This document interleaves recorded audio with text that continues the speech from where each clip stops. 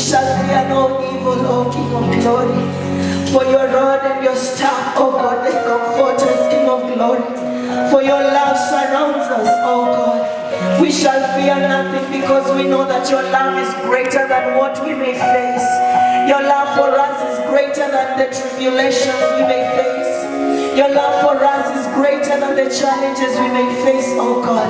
And even though we may be faced by the darkest of situations, King of glory, we shall take confidence in your love, oh God. We shall have confidence in your power, King of glory.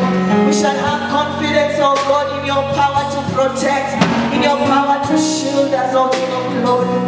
And we thank you, Jehovah, for your faithfulness, for your love upon our lives. We thank you, King of glory. We thank you, Jehovah, Lord. We thank you, Abba Father. We thank you, oh God, for your faithfulness and your goodness, oh God. Your goodness keeps running after us, oh King of glory. And we are here to worship you and to praise you, King of glory. Thank you, Jehovah. I love you, Lord. For your mercy never fails me. All my days I've been held in your hands. From the moment that I wake up until I lay my head, I will sing of the goodness of God.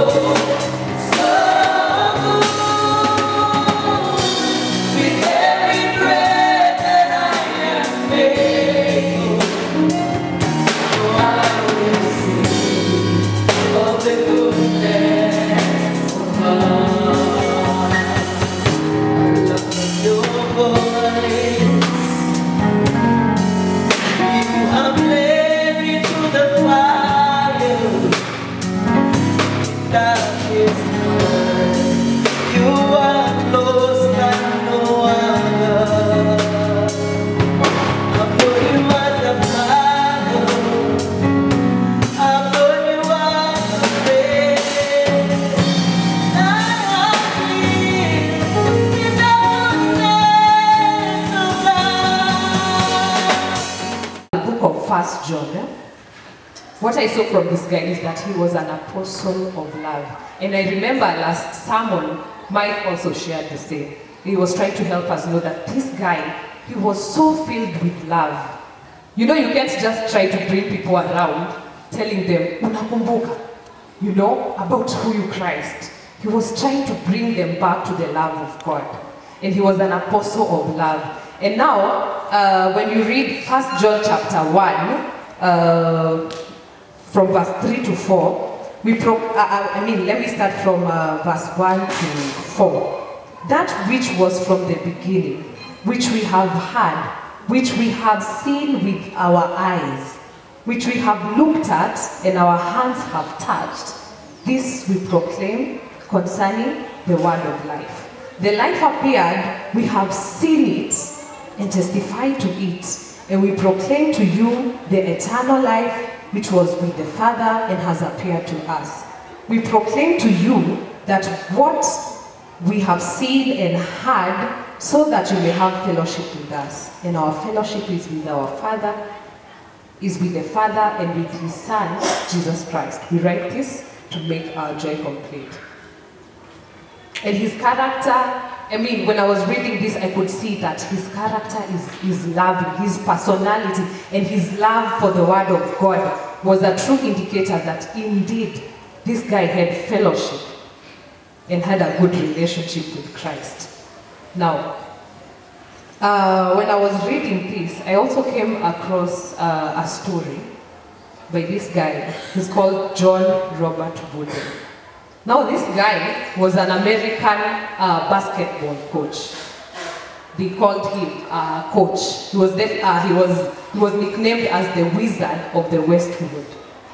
And why he was nicknamed this is because his team kept on winning. Every championship that these players would go to play, they kept on winning in a span of 12 years. Can you imagine? For 12 good years, this team, NCAA, they were leading. They were the best players in the universe.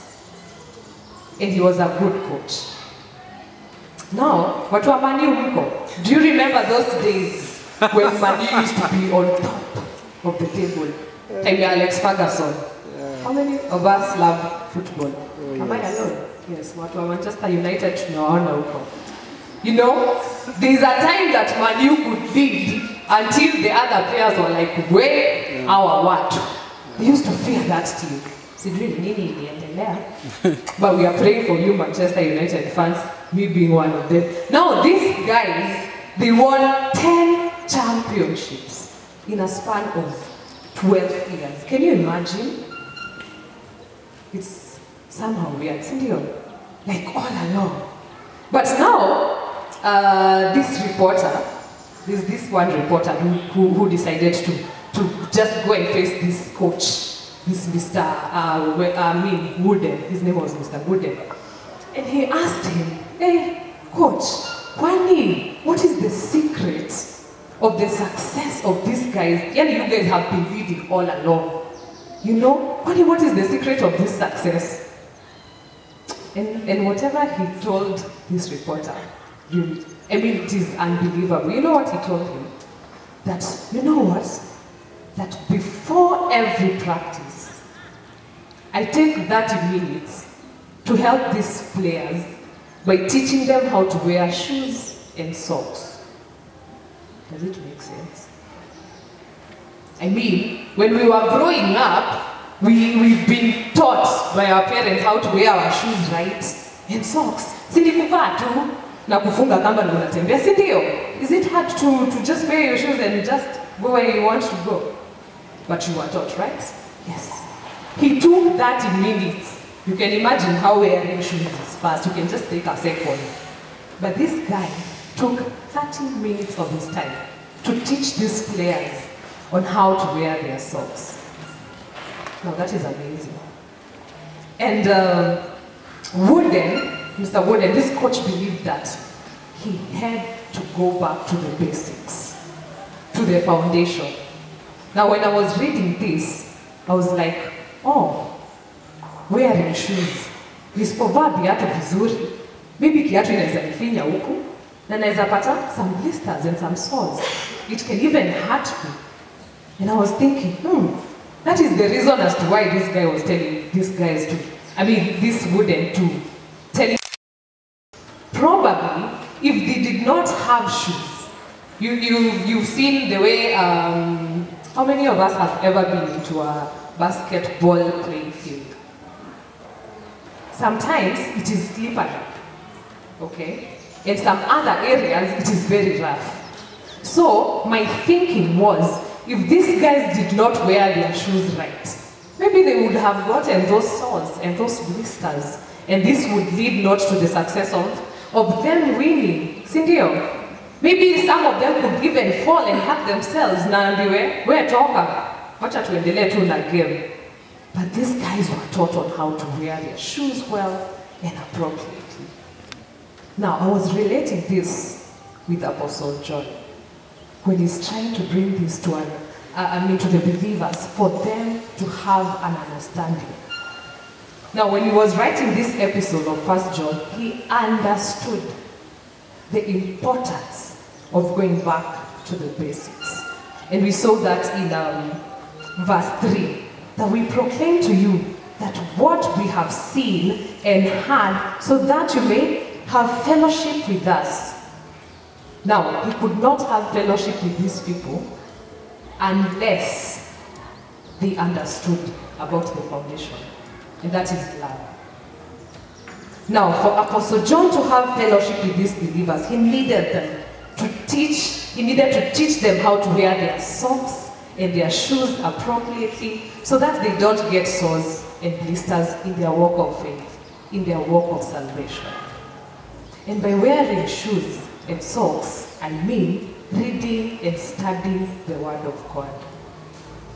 Going back to the basics. This, the Word of life. He had to teach them first to understand so that they can have fellowship with God. Now, when you read this episode of 1 John, you will have to have the mind of John, the Gospel of John. John 1:1 says, what does it say? In the beginning was the Word, and the Word was with God, and the Word was God. Look at what he says in 1 John 1. That which was from the beginning. What was from the beginning? Word. The Word of life, the Word of light. And John points us back to the beginning. He's going all the way back to the dawn of creation, to the Word of life, to the Word of light. You know? And he's also pointing these guys back to the beginning of his own experience with Christ, with walking with Christ. When Mike was preaching on Sunday, he mentioned that this guy was in fellowship with God. He was walking with God for a period of over 3 years. Can you imagine? So he knew, he saw Jesus healing people. He saw Jesus doing miracles. He was with him, and so he understood the foundation. He understood the basics of the Word of life. Now he's reminding them of how he's passing on to them a message that he had experienced firsthand, and this is the gospel, the Word of life, and he is testifying to it. You know, you can't just give a testimony if you've not been there, if you've not gone through something. See, Neil, when God heals you, you've been having this disease, you just come and testify to people. You know, you have experienced it. And so for John, he had experienced his walk with Christ. And that's why he was trying to tell these people about the love of God, about the Word of life, so that they don't forget about the gospel. Now, this is a challenge to us.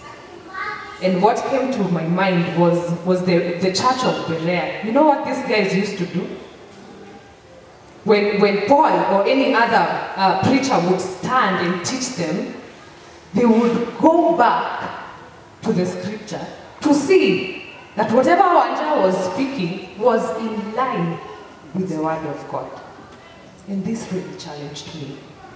That when our speakers or our pastors, when wakisimama hapa, when on Sunday, when we write down whatever we learned on Sunday and we are happy sharing even with our neighbors, do we really go back to know if what John 1:1 said was true? Do we? I want to challenge us this afternoon that whatever we learn in church, that we should apply it in our lives. We should go back and study the scriptures diligently, just like the Berea church. And with that, we will be able to understand our fellowship and our relationship with God. Now, many of us do not understand the difference between fellowship and relationship. Now, fellowship is your current status, and relationship is your permanent position. There are some of us here who are married, amen? Amen? Amen.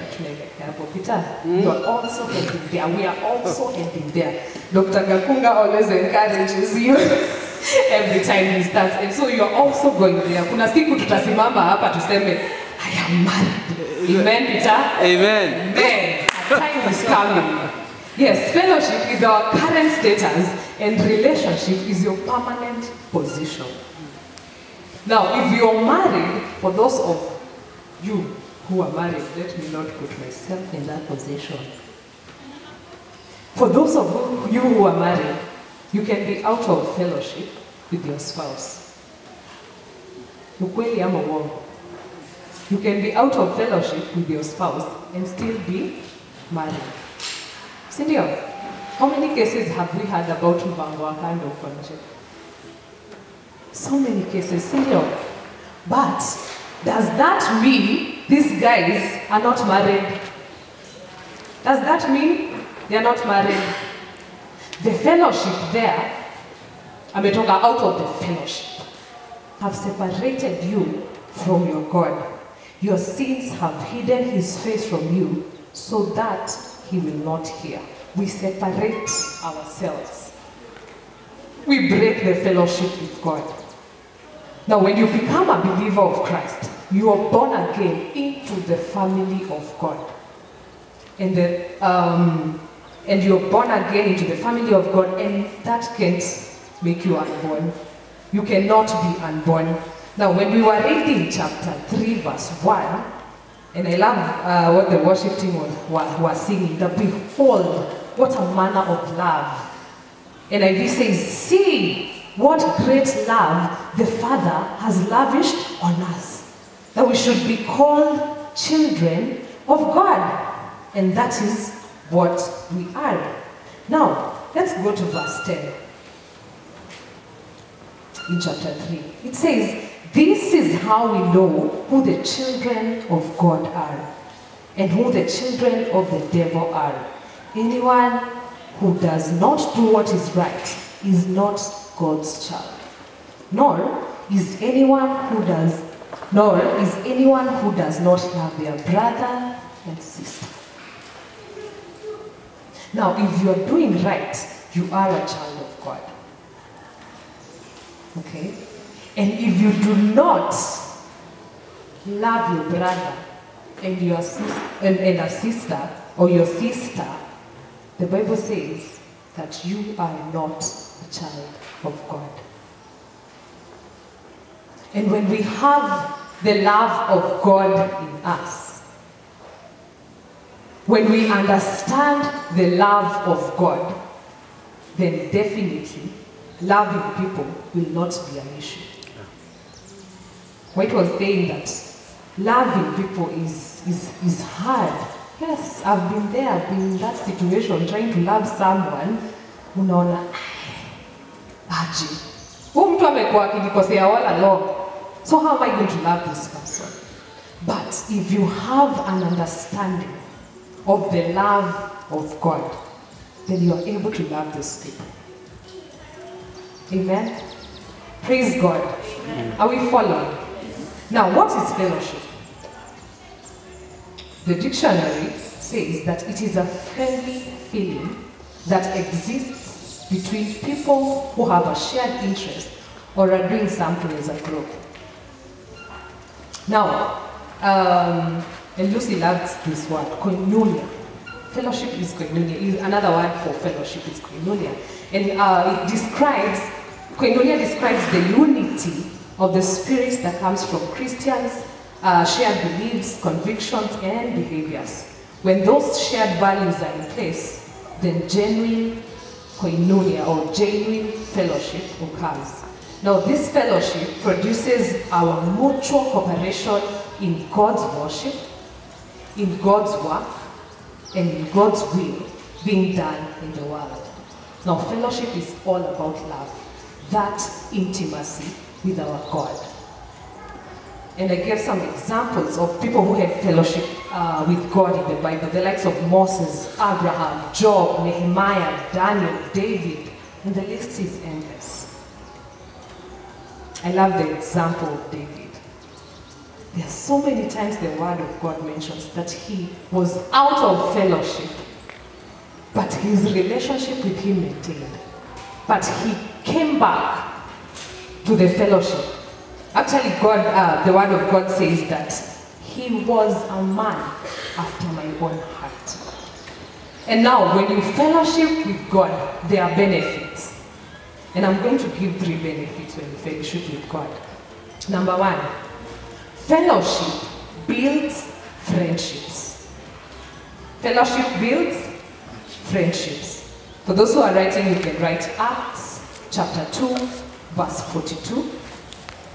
Acts chapter 2, verse 42. James 2:23, I won't read all of them. James chapter 2, verse 23, and Proverbs 17:17. And I'm going to dwell in the book of Acts chapter 2, verse 42. Acts 2:42 says, everything and had everything in common.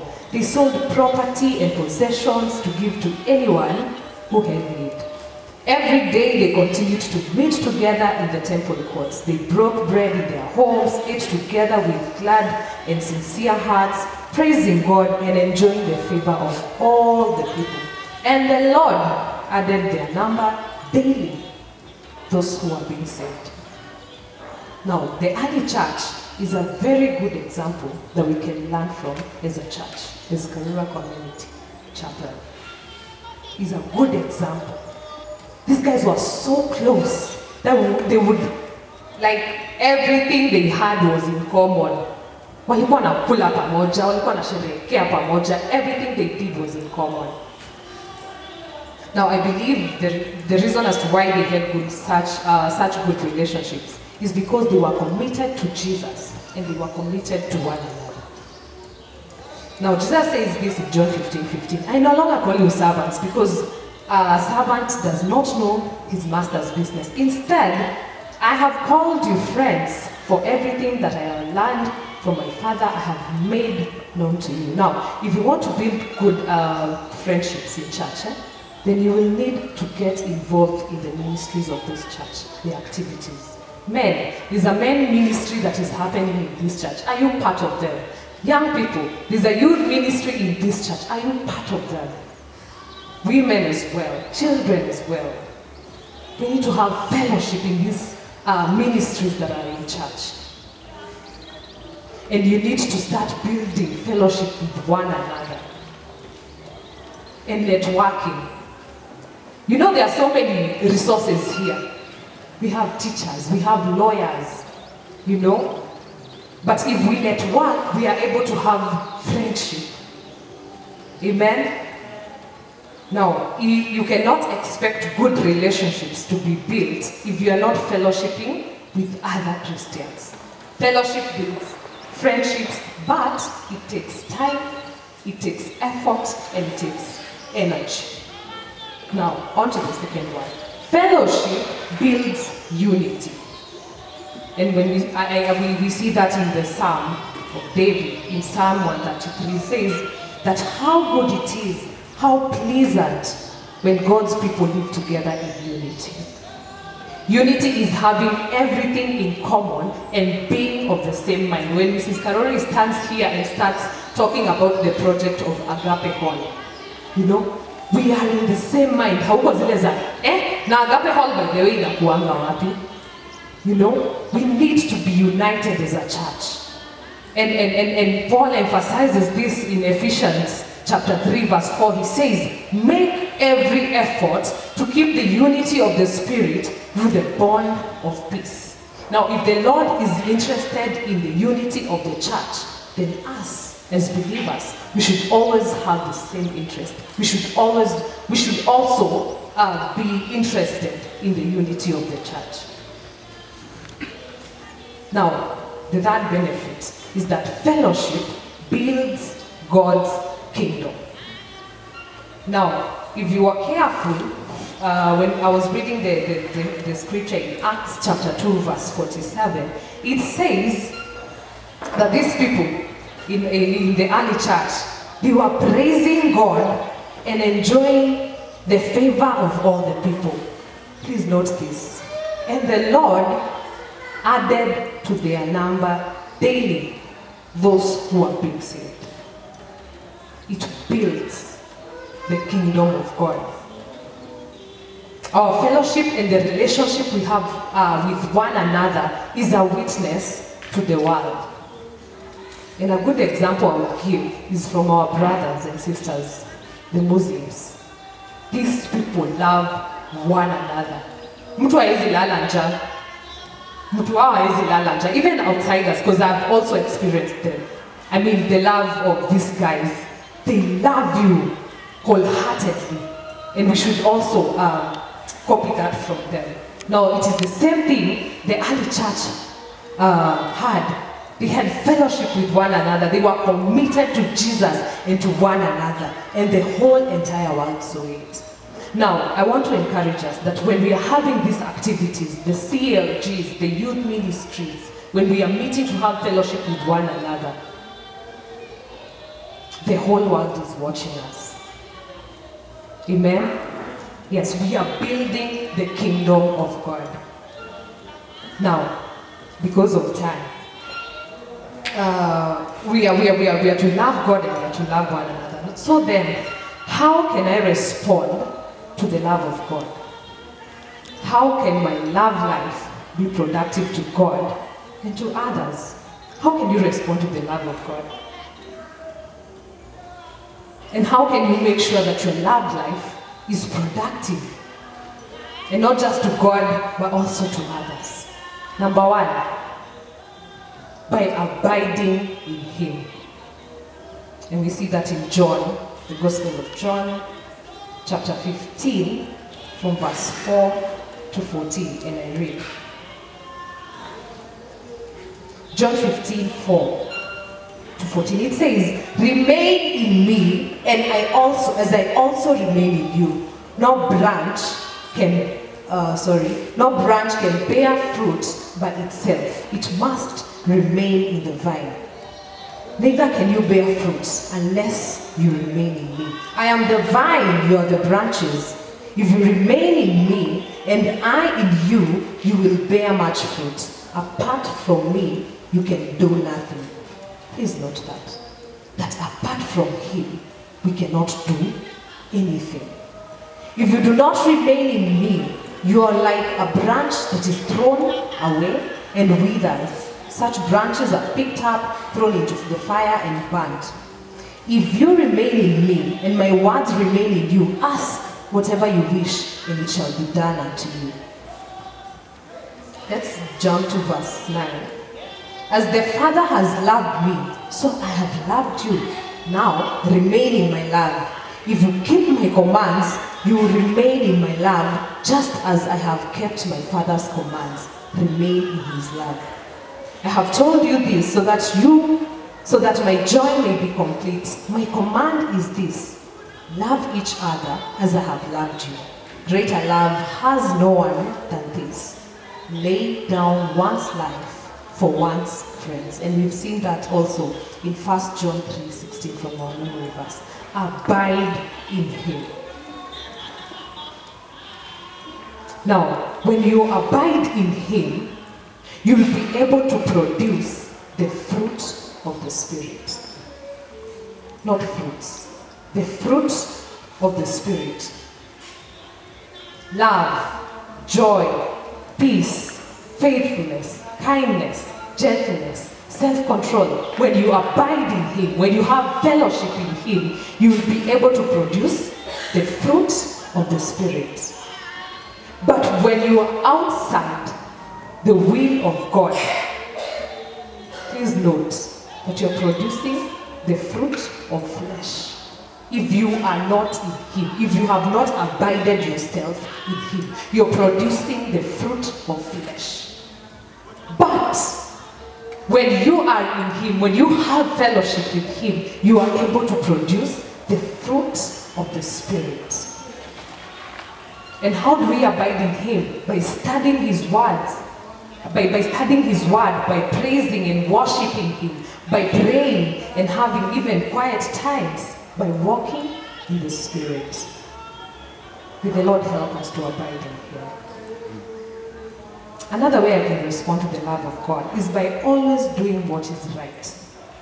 And we see that in 1 John chapter 2 from verse 28 and 29. Doing what is right. Now, integrity is what you do behind the scenes. When you come to church here, we will see, yes, that while you are this good person, lakini wacha ufike huko nje, you become a different person. You are not walking right. Amen? So, when we want to respond to the word of God, to the love of God, we have to do that what is right. And in verse 7 to 10, in chapter 3, the dear children, do not let anyone lead you astray. The one who does what is right is righteous, just as he is righteous. Another way that I can respond to the love of God is by purifying ourselves just as he is pure. And we see that in verse 3 of chapter 3.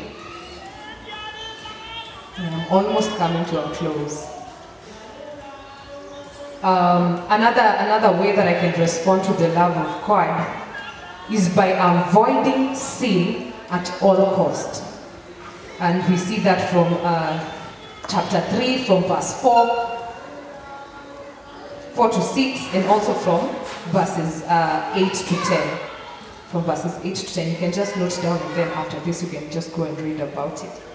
But I want to insist in 3, 4, that everyone who sins breaks the law. In fact, sin is lawlessness. Another way to respond to the love of God is by loving our brothers and sisters, not with words alone, but with our actions. When we go to verse